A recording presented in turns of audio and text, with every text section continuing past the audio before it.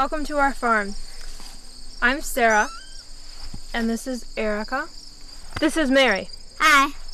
Laura. Hi. Rachel, and Andrea.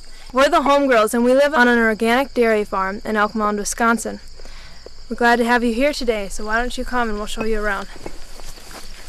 Our farmhouse is probably over 100 years old, and our barn was built the year the Titanic sank. So this is a pretty old farm. During the summer when the grass is growing all the time, every time we milk the cows and we let them out, they go to a new pasture. So they can have new grass, and then when they come back in, they get milked, and then they go to some more new grass. So they work their way around the farm, and by the time they've reached the end of it, the grass is already grown up in the other paddocks. It's called rotational grazing. And also, as they're moving through place to place in the fields, they're fertilizing it with their manure. And it's also nice for them to be out on a pasture because all the different plants, the dandelions, the plantain, even the nettles, they all have nutritional value. And so if they're just having corn and hay, it's not as good for them as if they can be out in the pasture and choosing what they want and getting the right vitamins and the right minerals in their bodies.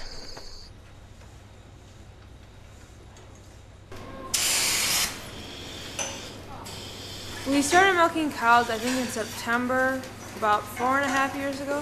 We started out with 9. So we were just milking 9 cows, and then we're up to like 37. We're hoping to get up to 50, and that's probably as big as we'll get.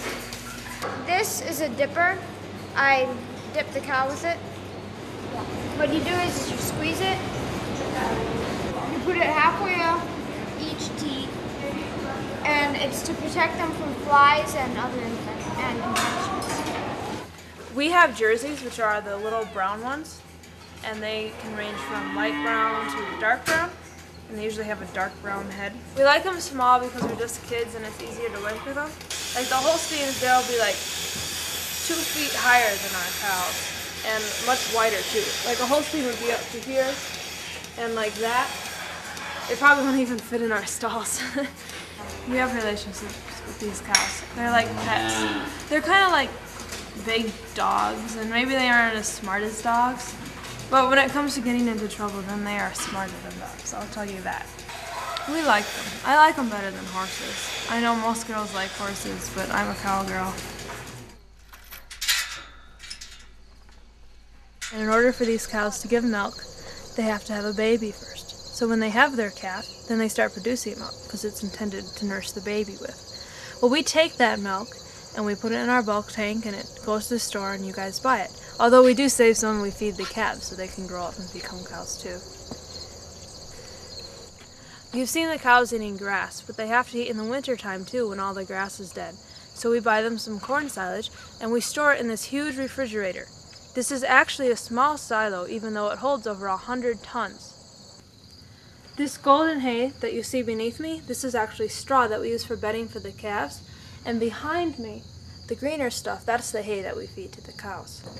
This haymow makes a wonderful playground. Our friends come here and the first thing they want to do is go in the haymow. And we have a rope swing that we swing on, and you go flying off into the hay, and you can make forts and you can just run around, and it's a great place to play cops and robbers in. It's a really fun place to play in.